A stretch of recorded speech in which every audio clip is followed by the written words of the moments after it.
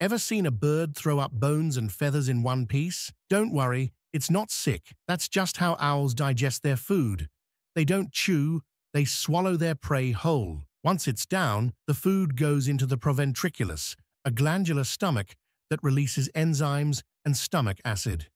Then it moves to the gizzard, a muscular stomach that breaks the food down both chemically and mechanically. Soft stuff like meat gets sent to the intestines, but the hard parts, bones, feathers, claws, those get packed into a neat little pellet and then regurgitated. Yep, that means the owl spits it back up. This process can take a few hours, and during that time, the owl can't eat again.